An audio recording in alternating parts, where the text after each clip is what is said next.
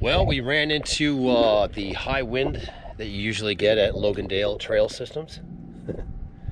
It was 2 beautiful days. For every 2 beautiful days, you get a day where it's windy. And last night at about dusk, the wind started coming in. And then by the time I got back from my dirt bike ride, it was blowing pretty hard. There's no way you could take the awning down when it's blowing that hard. It's a one-man job with no wind. When you have high winds like last night, I mean, the flag was whipping even more than that. Probably 30 to 40 mile an hour, steady gust.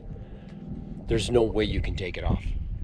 One person can no way put that thing away without potentially damaging it. And I even parked the Can-Am Maverick right here to block the wind last night. I did everything I could, and it did rip a couple of the straps. One completely off, the other one is partially ripped, that hold the awning wall down. And that just shows you how brutal it was. But it did take it, and the wind was blowing in this direction. So the shade wall actually acted like a sail.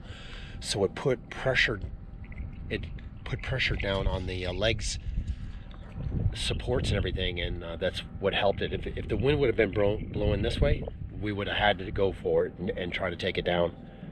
So and we had a plan, but you could potentially damage it in high wind like that. If you damage it and those supports break off or bend, you might as well throw it in the trash.